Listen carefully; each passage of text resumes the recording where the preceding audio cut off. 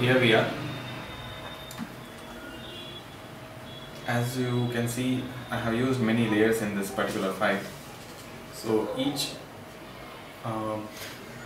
skin tone and clothing, everything is in a different layers. But the initial sketch will be in a different format, like this. I have reduced opacity here. So this is a very basic sketch. Above this I'll be creating one more layer and redrawing a detailed sketch which will help me in coloring. So before that I'll have to reduce opacity of this particular sketch and create one more layer and start redrawing on that.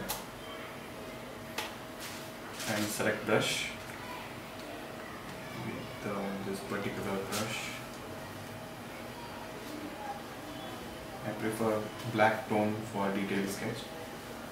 Then make sure that you click on these two options next to opacity and flow. Next to opacity, this particular icon, it gives you brush pressure, brush sensitivity, it can detect very perfectly. And this particular option is for the thickness of the brush.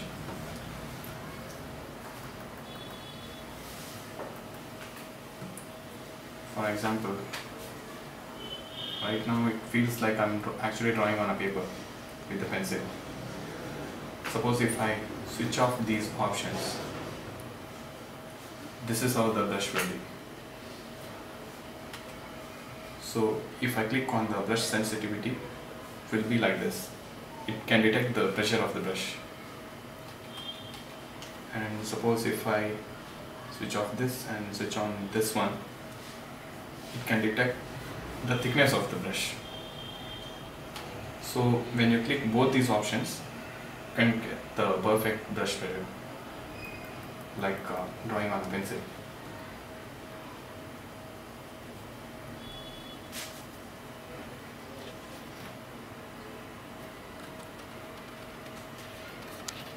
I'm going to show you a small portion of the sketch, how I draw the detailed sketch.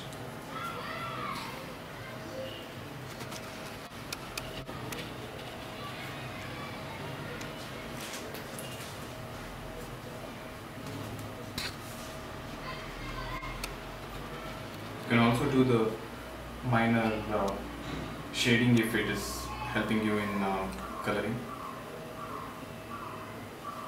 For example, below the eyes or just to indicate the light source.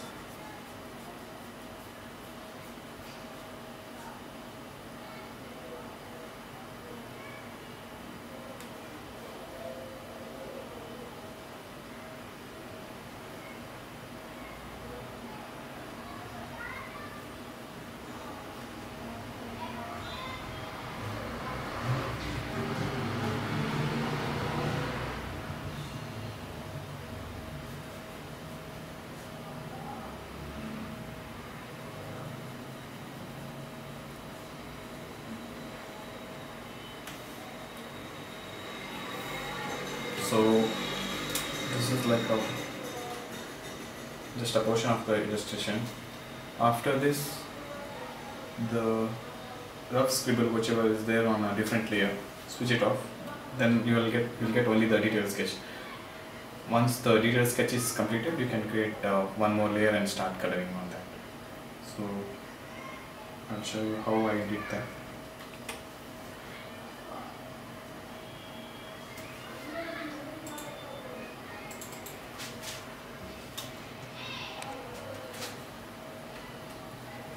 This is the first stage of coloring. Here I have already merged the pencil scribble and the color tone, but the skin tone and the cloth both are in different layers. So here, as you can see, I have already started the coloring on skin tone. So here I am giving the light source from the top. So you can see the lights on his cheek and the light direction is already there.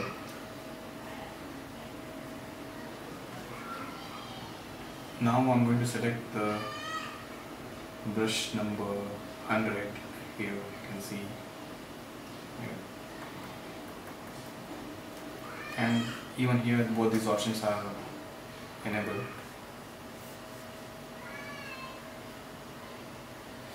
Make sure that you don't go too far away from the basic tone of the color of the skin tone. Like suppose if you have chosen this particular tone, stick to in this range itself. Only in some areas you can add a little bit orangish tone or a little bit more reddish tone, but don't go too extreme to yellowish tone.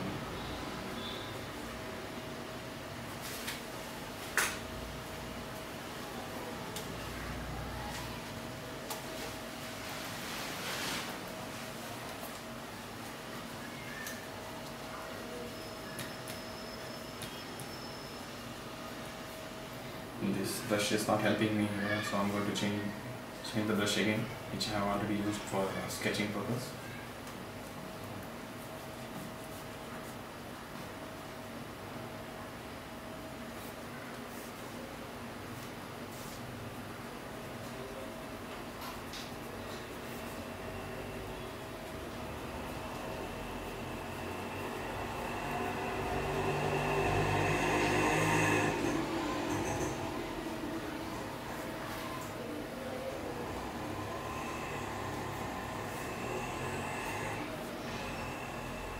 I usually start the coloring with the medium tone, not too dark or not too light. Then I begin with the darker tone. Then finally I do the touch up with the lighter tones. Then finally merge it.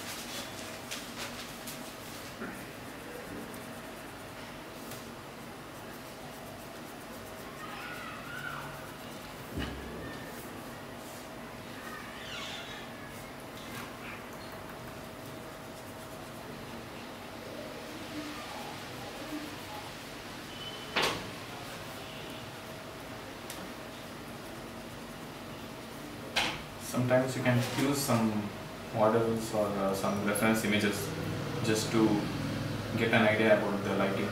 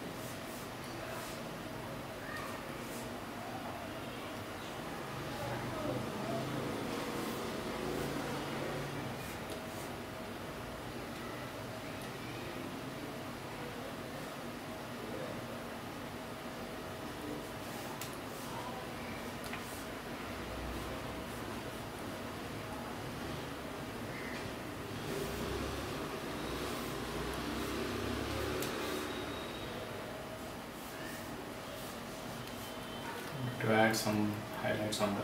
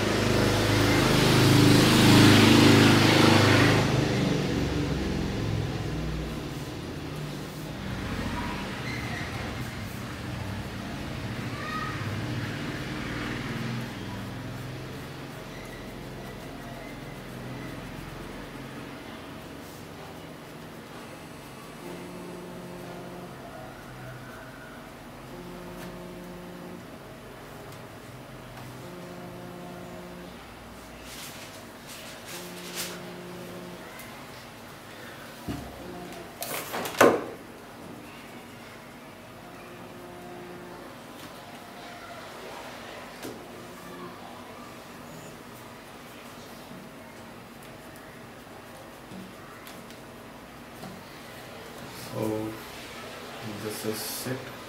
I'm going to add little lighter tone below this eye. So once this is done, I'm going to select smudge tool here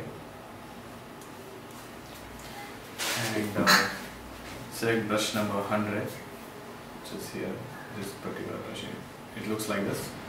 It can give you a rough feel of brush.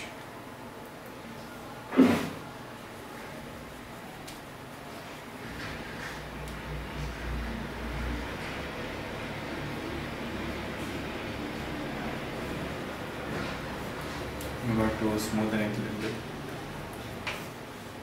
These colors can be merged easily.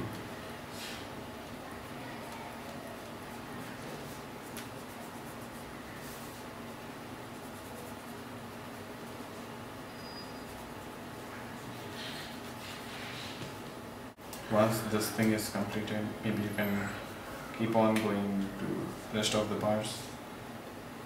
So I'll show you how the final image will look like.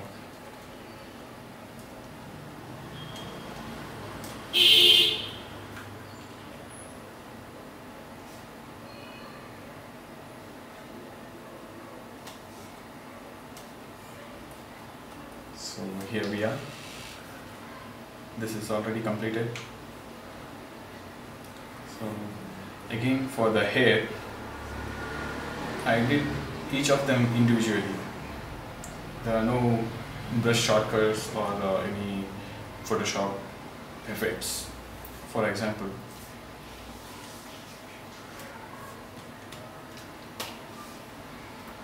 I choose a normal brush which I already used for skin tone and sketching purpose. I'm going to add some darker tone to the hair.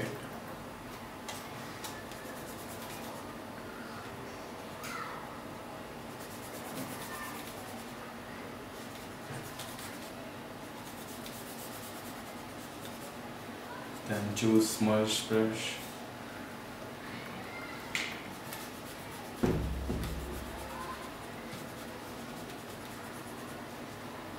Then again back to brush. So this time I will select little middle tone for the hair.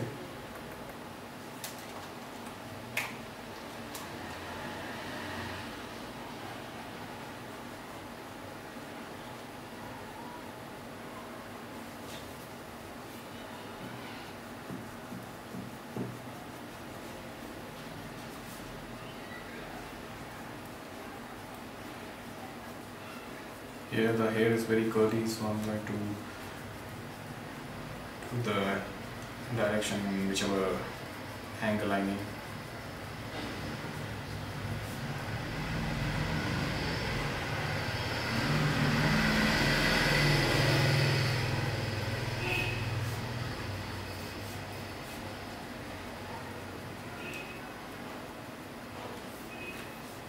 Once this is done, I'll select smudge tool again.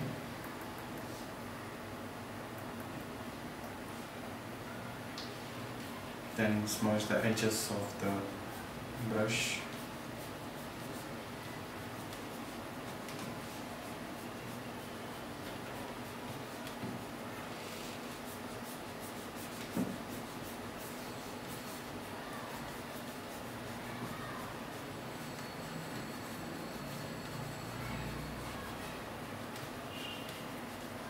So since the light source is from top, I'm going to add highlight.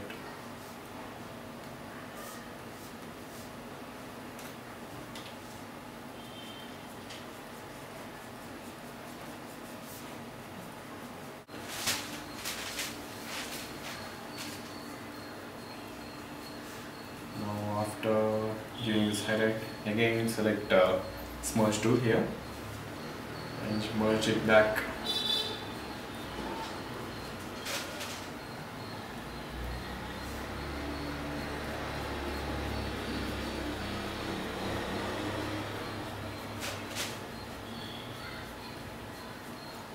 Done. Again, this is a small portion. So once you complete the entire hair portion, it will look really good, like here. Here I have added more lighter tone from top, since the light source is coming from top, and it gets dull and dull when it goes down here. You can see the detailing.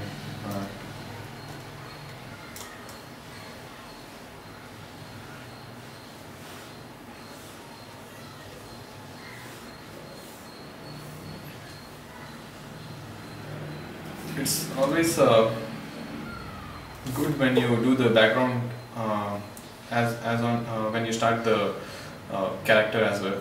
So the reflecting tone will be in the same direction. But here I was very sure about keeping a grey tone, so I gave the reflection as a grey tone itself.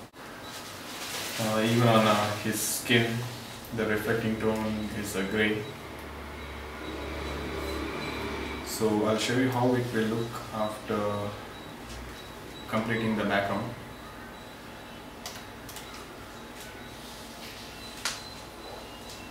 So this is it. This is the background. I have also added a shadow which is created manually. There's no shortcut to create a shadow. It's always good if you do it manually, one by one.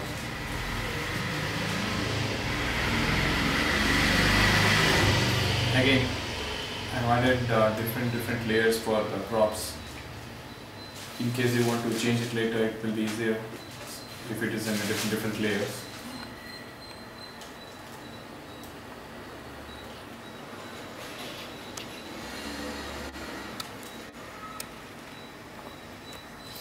So I added the cap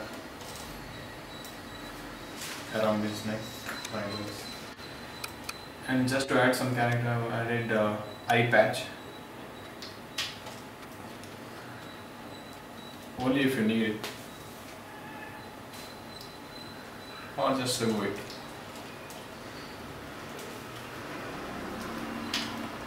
For this particular camera, I have used a reference image here.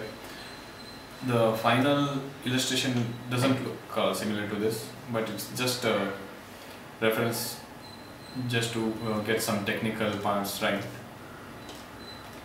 So that's it. Hope this video was very useful for you. In case you have any doubts, just write to us at Creative Gaga magazine. I'll get back to you. Thank you.